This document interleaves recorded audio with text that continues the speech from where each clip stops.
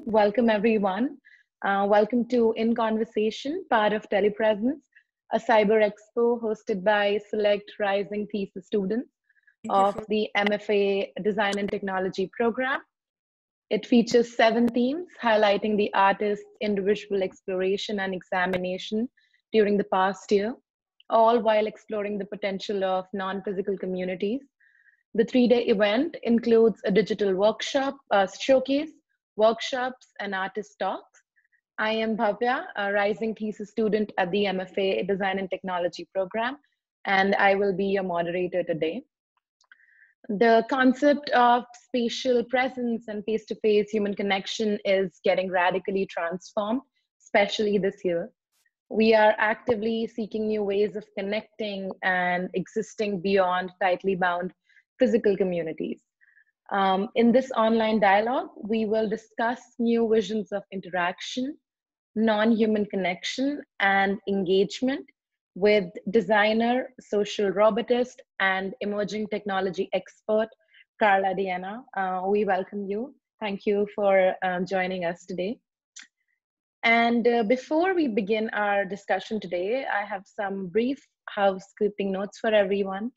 We'll begin with Carla's artist talk and presentation, followed by moderated questions and a Q&A for audience towards the end.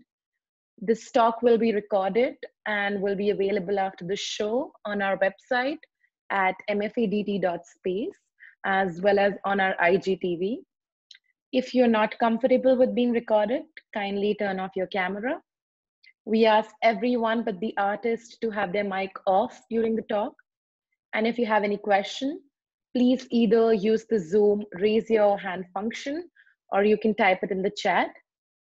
During our Q&A portion, we will call on you to unmute and ask your question if you're comfortable. And for our community guidelines, this is a safe space. We expect everyone as speakers and viewers to treat others with respect, care, and sensitivity. So we can begin with Carla's presentation. Just before that, I would like to tell everyone a little bit about Carla. Carla is a designer, author, and educator who explores the impact of future technologies through hands-on experiments in product design and tangible interactions. She has designed a range of products from robots to connected home appliances, and her designs have appeared on the covers of Popular Science, Technology Review, and the New York Times Sunday Review. Carla writes and lectures frequently on the social impact of robotics and emerging technology, and created the world's first children's book on 3D printing, Leo the Maker Prince. She is a co-author of a forthcoming book on smart object designs to be published by Harvard Business Review Press, and currently co-hosts the Robopsych Podcast, a biweekly discussion around design and the psychological impact of human-robot interaction. She holds an M.F.A. in 3D design from Cranbrook Academy of Art and a B.E. in mechanical engineering from the Cooper Union. We welcome you, Carla. The floor is all yours. Thank you. Thank you, Bhavya. Thank you for that wonderful introduction. Can everyone hear me okay? Can you hear me okay? Yes. I will assume so, because we already went through that.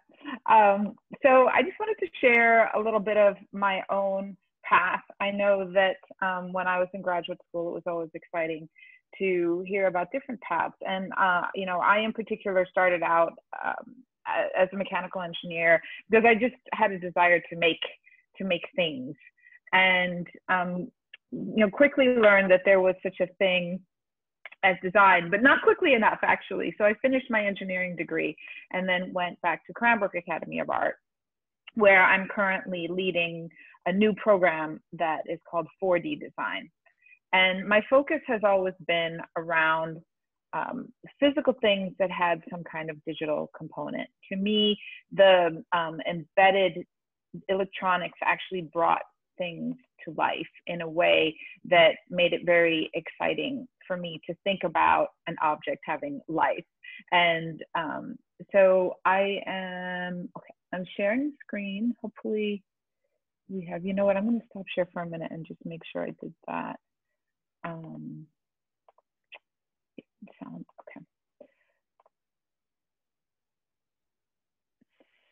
So there we go. So a lot of my career has focused around product design, and I've always sought out those opportunities to create physical things, again, that had digital components. And there's so much going on around software, but my ethos has always been to think about things very holistically and think about every environment and every material that is interacting with a person. And I worked for many years for firms. I worked for Frog Design, and most of my time was at a firm called Smart Design, where I led an inside R&D lab that was called the Smart Interaction Lab. And I also worked on a lot of client projects. So what you're looking at now is the Neato BotVac, and they were a startup, and I led the interaction effort. And what was really exciting about this project for me was that it was, first of all, one of the first robots that would be in a person's home in a real way, and not just in a laboratory. And it allowed me to think about the three modalities that I think a lot about, which are sound, light, and motion. And so I worked with a composer friend of mine, whose name is Scooby Leposki, and we came up with an entire palette of sounds that I'm going to play you just a few, but designing this robot allowed me to really think about a script around what are all the messages that happen between a person and their product, and what are the ways that we can have those messages come through that don't rely on a screen, or don't even necessarily rely on, right now we're used to a lot of longhand verbal from assistants like Siri and Alexa. So this is really just kind of the shorthand, and the robot can say, "I'm started cleaning," or it says, "Oh, hello." And if we have these alerts that are much shorter, that's what happens when it's trapped, or when its bin is full. And then we have a wake up sound and a goodbye sound. And it allowed us to do things like think about brand and think about a digital logo.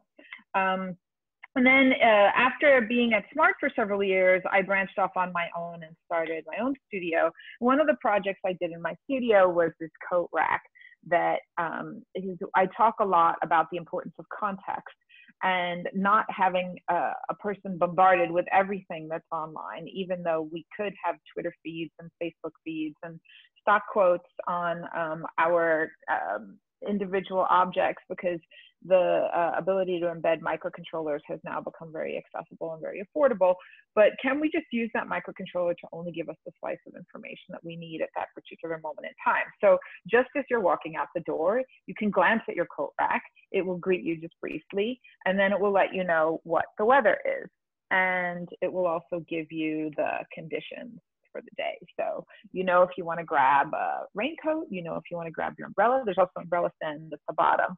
And another thing that this project really allowed me to do that I'm very, very interested in is challenging our notions of materials around consumer electronics. And so this coat rack is largely made out of wood, and I experimented with some CNC processes to have the front of it be thin enough so that an LED matrix could show through. And when you're not interacting with it, it's very quiet and in the corner and just looks like a wooden piece. More recently, I worked on a project that's called the Click Brick, and I was approached by a friend who was working with a professional drummer named Conrad Meissner. And he talked to me about how all of the metronomes that he was working with really pulled him out of the zone during presentation. And could we create something that was more specifically for drummers that allowed them to keep drumming while also controlling the metronome? So this is a metronome that you actually turn on and off by striking with your drumstick. And then you can also put your drumstick around the dial, or the buttons there are specifically made for drumsticks to be in it. And, we went ahead, we were just kind of a small ragtag group, but developed this product as a team. And the product is, it's on the market, and we have a patent for it. It's called the Click Brick.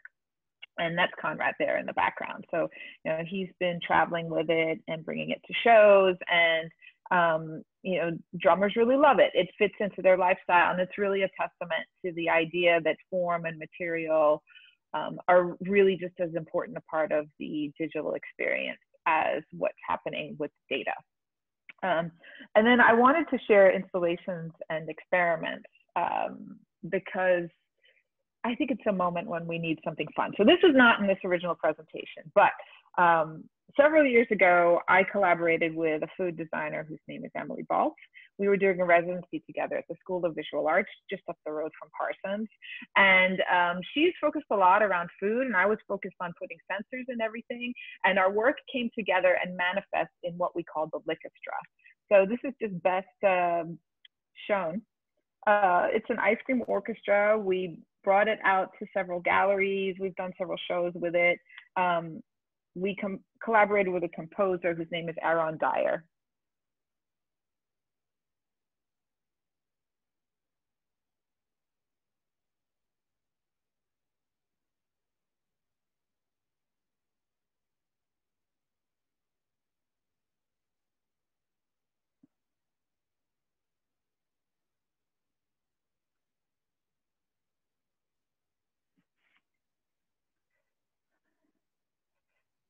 So it's funny. It's kind of one of the quickest projects that she and I have done in some senses, but it actually gets us the most attention, and people really have a lot of fun with it. So I do try to recreate it whenever I can. But most of my work in the last 5 to 10 years or so has been focused on robots. And I had the pleasure when I was at Georgia Tech of being brought on as part of the core team for a social robot. So and I didn't even know that this was a field. There is a field called social robotics that is entirely focused on how we might interact with our physical objects in a way that is totally natural and human, so that all we need to do to operate the machine is bring to it our humanity or our knowledge of social interaction. So this is a robot named Simon. Simon is specifically created to be in a laboratory to explore how we might be able to teach robots how to do certain tasks. Simon has microphones in his head, he's got cameras in his eyes, and he has pads in his hands, and he understands certain specific scripts. So you can say, Simon, take this, and he'll take it in his hand, he'll put it up to his eyes, like the flower that you see in the top corner there. And then Simon also responds socially. So I put together this kind of collage of him looking like coy, and he'll look confused. If the robot doesn't understand, like what he would do is you in one of the tasks is around sorting colors. So you say, Simon, take this. And you say, where does it go? And if the robot doesn't know, he'll actually throw up his hands like this.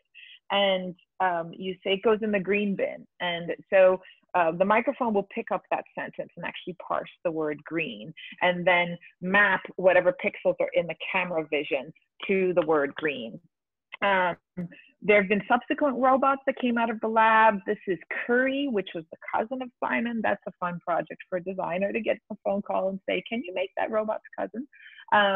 Polly was another robot that, as opposed to Simon and Curry that were built from the ground up to be fully social, Polly was really built very functionally. And then I was adding, kind of after the fact, this layer of sociability. So I worked with a fashion designer whose name is Lynn Stoltzfus, because I knew that I wanted to bring a soft shell to this robot that was kind of harsh. It has a robot arm that comes from the middle of the body. It was really a Kinect camera on a stick with a robot arm that moves up and down.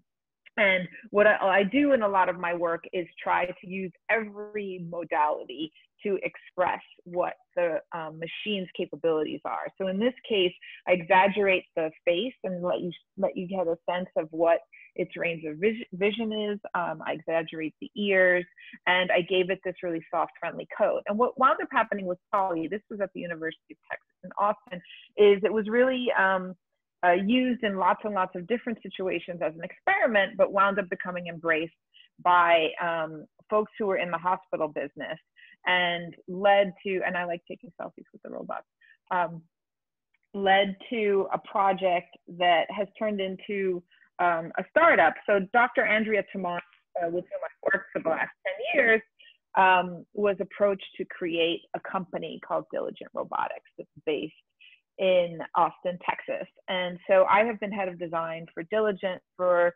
last 3 years, and we developed Moxie. So this is a rendering of Moxie. Moxie has been built. Moxie, like Simon, has the ability to be expressive in several different ways. There's voice response, there's a facial expression, there is also light at the top. So when I think about design, I think about the 1 foot read, I think about a 10-foot read, or I think about what's like down the hall. And Moxie's job is really to take a lot of the tasks that nurses do that exhaust them and take them away from patients, like sitting in closets and assembling kits or running up and down hallways and delivering things. And so Moxie has this big bin for holding objects and can deliver them. So here's a little bit of what Moxie would do. And again, this robot can be trained in a really social way. And I pushed back a lot on making this robot so explicitly social in such a serious setting like a hospital. I didn't want to create something that was a doll or a toy.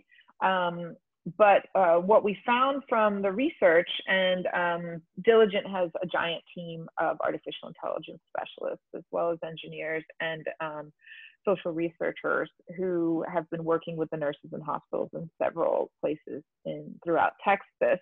And they found that because the robot is in such a harried environment, having the shortcut of the social interaction that allows people to know, oh, the robot has seen me, oh, the robot is getting too close to me and said, excuse me, so it knows, oh, the robot is looking at the spill and we're both looking at the same thing. And there are many, many nuances of interaction that need to take place socially.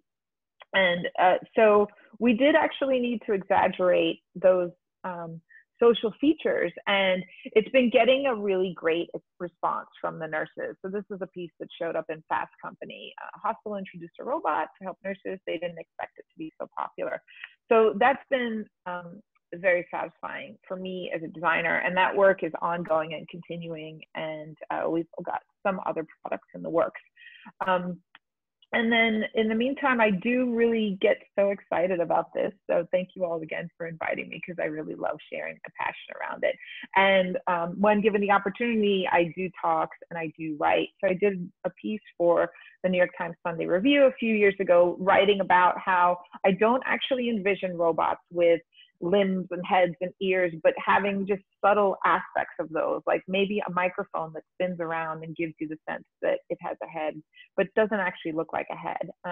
Also wrote a piece for Popular Science around Tesla Autopilot and some of the challenges of making people really understand what the limitations of a robot are, and how important that sense of understanding the robot's brain, so to speak, is in terms of not having a false sense of security around what the robot's capabilities are. And then finally, as you had mentioned in my bio, when I first started my studio, I did a project around 3D printing, because I also love to find things in technology that I haven't had my hands on and explore them. And so what was exciting to me was that I had used 3D printing for several years as a professional designer, but I had not experienced this global phenomenon of them being so affordable and accessible. And I wanted to experiment with what would it feel like if I, as a designer, could design objects and have them appear, let's say, in Japan the very next day. And I was also inspired by my alma mater, which is the Marymount School for Girls, that had set up a fab lab. And I thought, you know, I think instead of doing a big serious project or an essay for a magazine, why don't I actually explore the way that kids are looking at it? Because they were kind of looking past some of the naysayers. A lot of adults said, oh, you know, that would never be affordable, it wouldn't be practical, this and that. And I just looked at, you know, lots of possibilities and laid out 7 possible futures. And what I really wanted to do with this book was encourage kids to get hands-on as soon as possible when they would have access to a 3D printer. So there are several objects that appear throughout the book, like the sheep is part of the character. is one of the characters that is very inspired by the Little Prince. He says, "Draw me a sheep." So Leo is called the Maker Prince. He's the robot, and there's a sheep, and there's a Carla character, and anything that's a photograph in the book is can be downloaded through a link that appears at the end of the story and 3D printed. So for example, there's a character whose name is Stephanie, and the robot's name is Hi-Ho, and she's a professional designer. She creates jewelry. I used Rhino Python. So there were lots of little sub projects that allowed me to get my hands dirty. And, you know, with the Python was exploring patterns and how a jewelry designer might use math in her work. But finally, my big passion project is creating the 4D design program at Cranbrook. So I don't know if I should put it this way, but I think Cranbrook stole me away from Parsons. And it was, which would be a very hard thing to do, because I have a lot of affection and passion around the community at Parsons. But what I was approached with was the opportunity to create an entire department, not just individual courses, as I had been doing for the last 8 years or so, and create a 2-year program around this vision of the physical holistic world that is imbued with data and digital properties, and what might those explorations be like, including everything from applied robotics to embedded electronics to projection mapping and digital manufacturing. So the program was just launched last year, was the first year we accepted students. And we are off and running. We have our second cohort is coming in just a few days. And the Cranbrook model is very unique in that it's 2 years of full project-based learning and critique. So we don't actually have classrooms or formal classrooms. Everything is done through a project. The program is very small, usually 14 to 16 students max, and each of those students works directly with me. And I bring in folks who do workshops around all of our subject matter and work directly with the students. This year we will be doing a lot of those virtually and online. But it allows me to also have this amazing campus as our canvas. And what you see here is the Science Museum. So Cranbrook also has an art museum, which is you see here, as well as a science museum. And I've been really excited about the opportunity to blend those things and bring them together. And this is a project by a student in 2018 that was inside the portico of our art museum. And then I do host a podcast. So any of you who are as nerdy as I am about everything that's around our hopes, dreams, and fears around robotics and AI is something that my co-host Tom Borriello and I explore on usually a biweekly basis. We bring in a lot of authors and experts and academicians and practitioners to talk about these topics. And then the final thing you heard is I am just wrapping up my book project, which again is all around the same topic, and it's called My Robot Gets Me: How Social Design Can Make Products More Human. So it's really around what I've just been talking about, and it's available for pre-order on Amazon, which makes me nervous because I'm still finishing it, but I guess that's how it works. And I haven't been keeping track of time. Sorry, I'm usually very good at that. But this is my contact info, and I know you have a series of questions, so let's hit them. Thank you. Thank you so much, Carla. I just want to request you to stop the screen sharing. So that, thank you so much. That was wonderful, and thank you for all your great work. Just to start with our discussion, I would like to start by asking one question, and then meanwhile, everyone else can share their questions in chat or even use the raise your hand function, and then I can call on you. So Carla, my question would be, I went through your research work where you also mentioned your fascination in harnessing the power of computing to physical forms in order to connect with people on an emotional level. So what are your thoughts on how we can channelize that to create new communities and relationships? Yeah, I think that's a great question. So there, are these phenomena like what I was describing with Moxie, where, you know, even though we know very consciously that this object is not alive and doesn't have a personality, when we bring in these dynamic properties of light and sound and movement, we have we allow ourselves to harness this illusion that there is a being in there, there is life in there.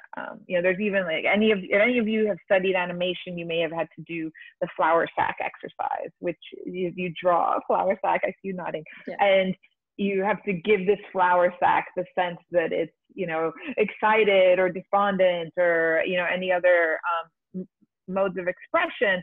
And, you know, it's amazing how you can take something, right, that's just a pillow. I mean, the same thing happens. There have been several experiments and research around, you know, what can you do to animate a box, for example. And I think this is a very, very complex topic, you know, in terms of how all of the things. There's certainly a lot of I think concerns around abusing this power, right? And, you know, if we have large corporations that are dissuading us through the power of these machines. But I do think that as designers, we can, you know, it's up to us to really think about what our values are, and we can harness these things, you know, especially I think that in this time of COVID, this has been a really conflicted time for me, because I feel like, oh, every time I open the paper, like suddenly social robotics, suddenly robots are more needed than ever before. We want, you know, the hospital robots for sure, but delivery robots and telepresence robots and elder care robots. And I feel on the one hand, like, oh, I'm quite sad about this, because I don't want us to be replacing human contact with the robot. But I do think that, you know, we can really take advantage of, you know, like say telepresence robots is a great example, where, you know, we're using the expression to, like, right now you're sitting on a rectangle on my lap right now, but yeah. You know, I could be, and I'm actually, my heritage is Italian, and I really want to like get up and gesture and do stuff. And, you know, there are a lot of designers working on that, for example, on how we have the machine translate my expression into sound, light, and movement again. So, you know, is the robot on the other end gesturing? Is the robot on the other end, you know, pointing or crouching?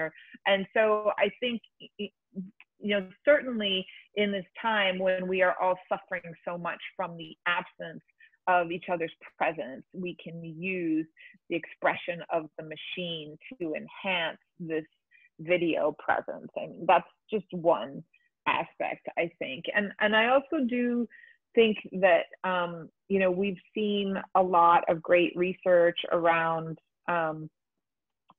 using robots as therapies for anxiety. And you know, there's a robot that's called Pero, that's a seal. It's actually a furry seal that will vibrate, that will respond to your touch. And I've been following the research around it, and have been really surprised to see how effective it's been. Thank you so much, Carla. And we have a few questions from our audience. The first question we have from Yanis is, does Moxie, the robot, also record its environment? Does it record its environment? Yes. Yeah, that's a great question, and a complex question, because cameras are a big part of the work that I do, and they're also very controversial because of privacy concerns, which is certainly something I think about a lot.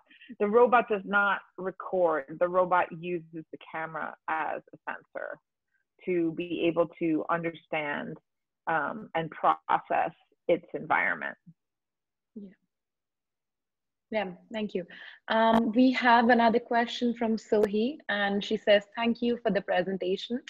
In your research work, you talked about the explorations in tangible interaction and mixed reality.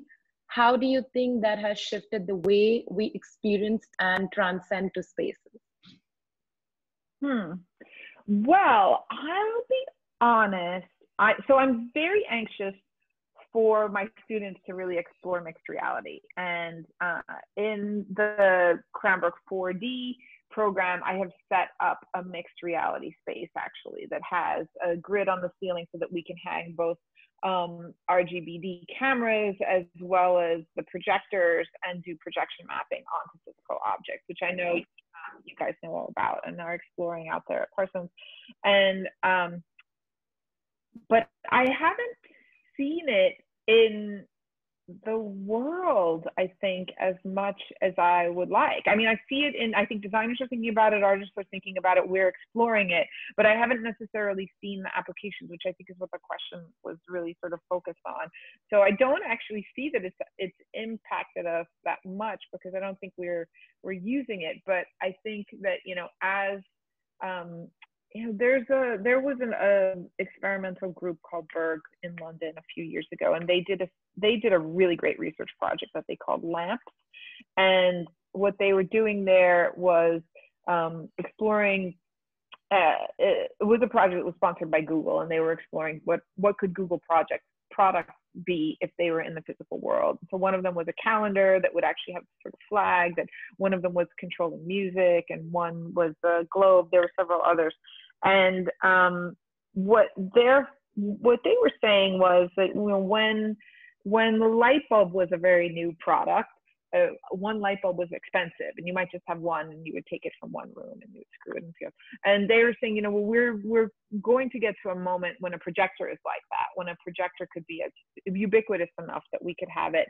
With this room that I'm in right now, I could have a projector just in the light fixture, right? And so then everything around me could suddenly become an interactive surface. And so my radiator, I'm looking at this actually old-fashioned radiator in this old Cranbrook building, and the radiator controls, you know, I can have some of the controls that would actually projection map onto the radiator, so that the mapping is really super direct. I mean, it might be hot, you know, I'm just throwing out ideas.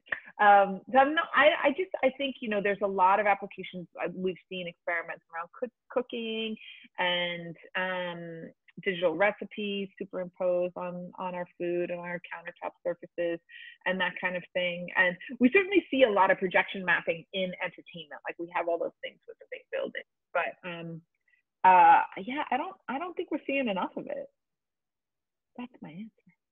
Thank you, Carla.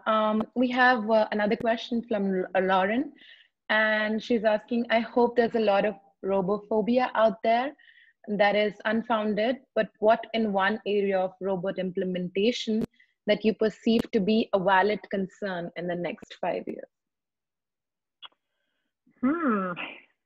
I mean, I have a lot. I think,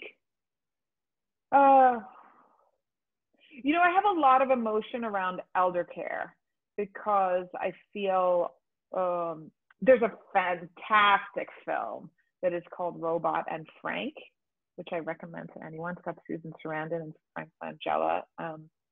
And there's an elder care robot there, and the fellow who is the main character, the Frank Langella character, feels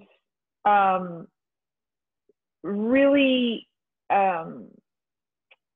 angry about this robot being a replacement for maybe physical contact with his family members. And that used to be my bigger fear. But I mean, I do think vulnerable populations are a big concern, because I did a talk, a TEDx Brussels talk several years ago, and as part of that talk, I threw in these kind of escalating images of the future. You know, I have, well, we have a robotic washing machine. And everyone's like, oh yeah, you know. And then I said, and we have a robotic dog walker. It's like a drone, and it can hold the leash. And people are like, oh, no.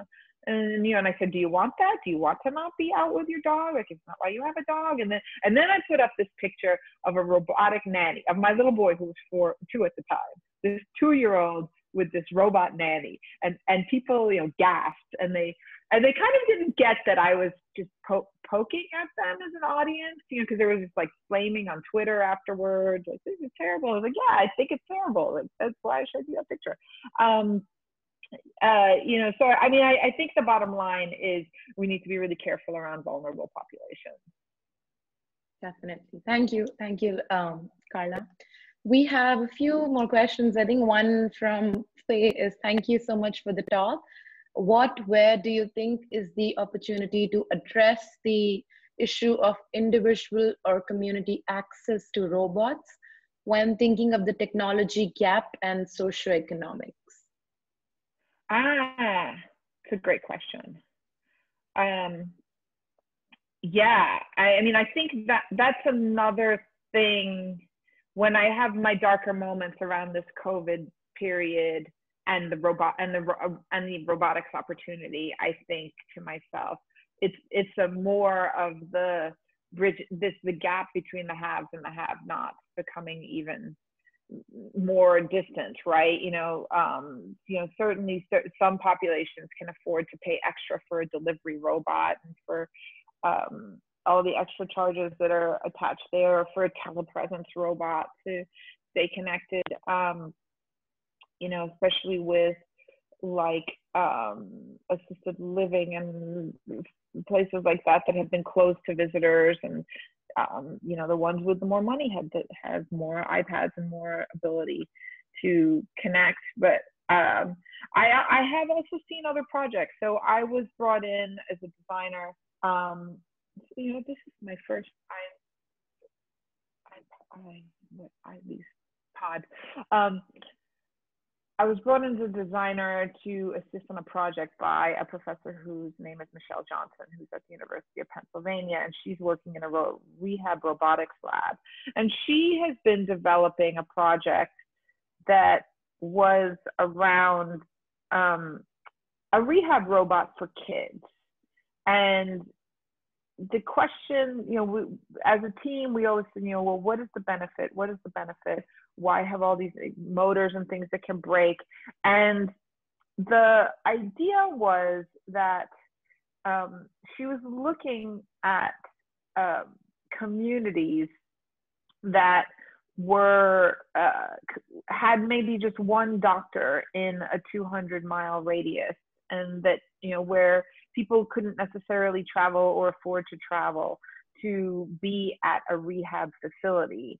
And the idea was, and she really wanted to work on this, there was a lot of back and forth around open source, but work on it as an open source project to be a very affordable robot, so that robot could actually be, so that one physical therapist could then be able to manage care for several kids, with the robot being physically in a location in a very small village in a poor community.